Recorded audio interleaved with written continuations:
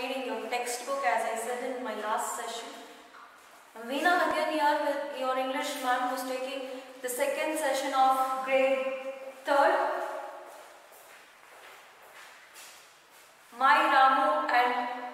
My friend Ramu. Hope you have all done the textbook part of reading, pronunciation as well. I had given you new words in the last session. As well, today also we are coming across a few new words where you come across these new words in this session.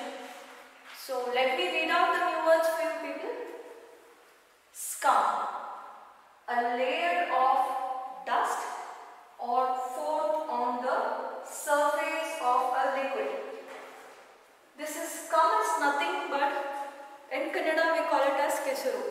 After rain we have that muddy sticking part of the mud when you walk, so that is called as scum. Saurus crane, a large Indian crane. Have you all seen cranes with a long beak, with a thin, it has a very thin leg? Yes? Have you seen those cranes? Especially when you find it near the ponds as well as in the fields. Their usual food is fish. So this is Saurus crane as well. Pinning. Suffer a mental and physical decline. Suffer is nothing but it is to get hard with mentally and physically. You have some pain, then it is called as suffer. Pinning. Grief. Intense sorrow, especially caused by someone's death. Yes, when you have death at home, everyone will be crying. You will be put a whole lot of pain remembering the person. So that is called as sorrow or grief.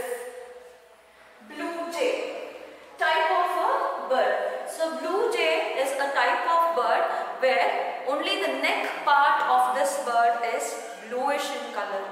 As well, in Kannada it is called as Neelakanta Pakshi. Of course, we have not come across that bird.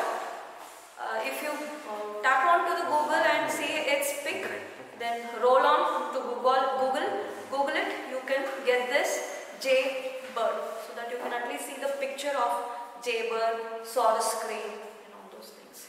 Fine. Hope all the new words are familiar to you people because I have explained in Kannada also a few things.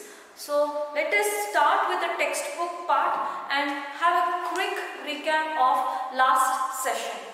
Yeah, last session we saw that my friend Ramu, or the author is Ruskin Bond. He is telling about his childhood, how he spent his summer with his friend Ramu.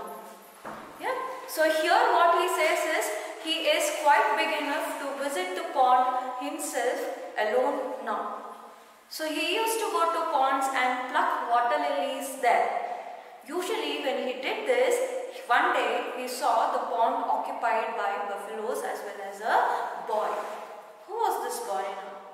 Yes, we came across the boy his name was Ramu, who became friend of this writer Ruskin Bond.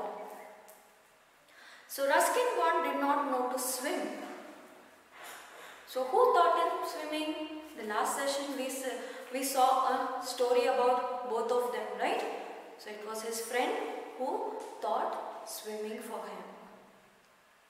As well, they had a very nice time by riding buffaloes and having a race of buffaloes where Ruskin Bond was literally trained from his friend Ramu for swimming. He had already learned swimming now. Now let's see the second part of the story. I will just read out the textbook. Put out your textbooks on the desk and please look into the textbook when I am reading. Please have a practice of putting on your finger where I am reading. Yes?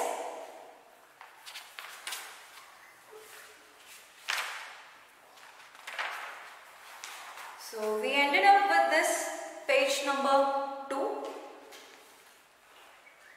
I will read out the last paragraph for you people.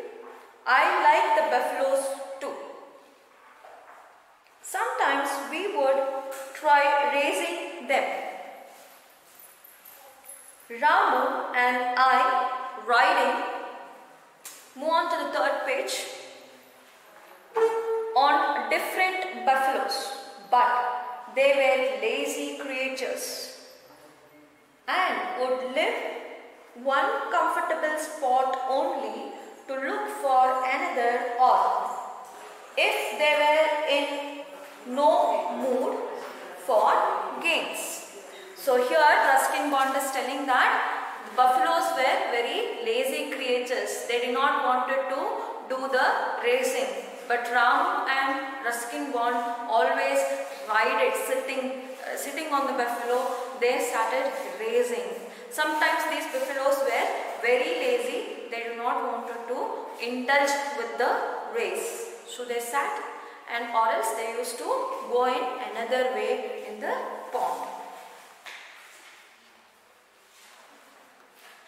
Would roll over their backs, taking us with them into the mud and green scum of the pond.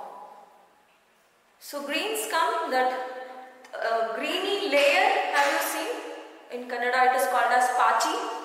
Yes, the greeny layer is called the greeny layer. They used to just, the buffaloes used to just immerse themselves in that scum of mud as well as this greeny layer of the pond. I would often emerge from the pond in the shade of green and khaki. Yes, the scum is called as, the scum